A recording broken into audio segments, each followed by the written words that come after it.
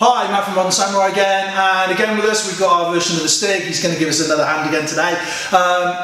So today what we're going to look at is a thing called ringing the bell. So if we're looking at sort of self-defense stuff, the idea is not to get into a fight with somebody, the idea is just to, do whatever's necessary to escape, get away, live to fight another day kind of thing, right? So that's what this is. So we're going to do it and then we're going to break it down. Alright, now from here, look, we can do it as a counter or we can just come straight into it. So if you think about just coming straight into it, all I'm going to do here, I'm stood in front of the person here with square on, and so the first thing I'm going to do is step off into my Y. Alright, so if I'm going to use my left hand, which I'm going to step off with my right hand. And all I'm doing is hitting with the back of my hand, here.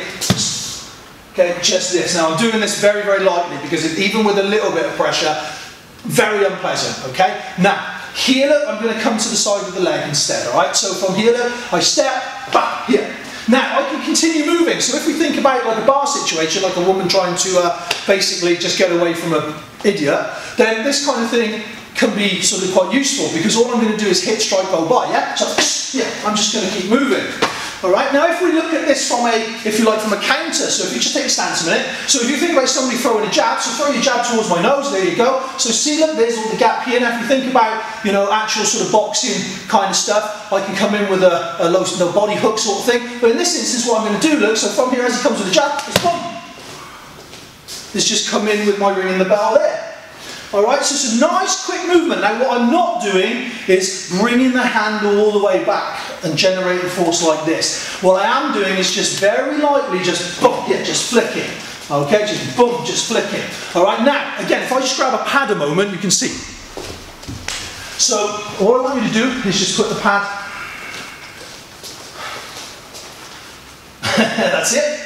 Okay, now from here, look, now we have a target. So again, we can practice this with the target now. So as I step, so nice and relaxed, nice and calm, step and into the pad here. Okay, step into the pad here. Are you okay? Yeah.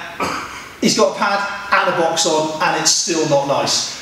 Alright, so we're not going to do that forever. Now if we're practicing, just being nice practicing, we can take it away from the groin. Okay, and then from here, I get the same motion here. Step and strike here, okay?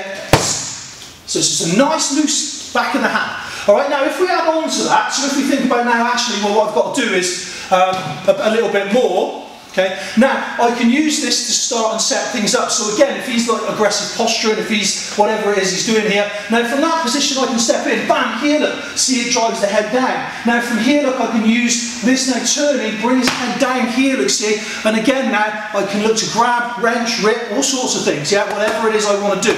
Alright, so once more with that, look, I'm just going to show this now. So from my position here, just step, bam, here, bring the head down, control him, boom, here. Okay, all good.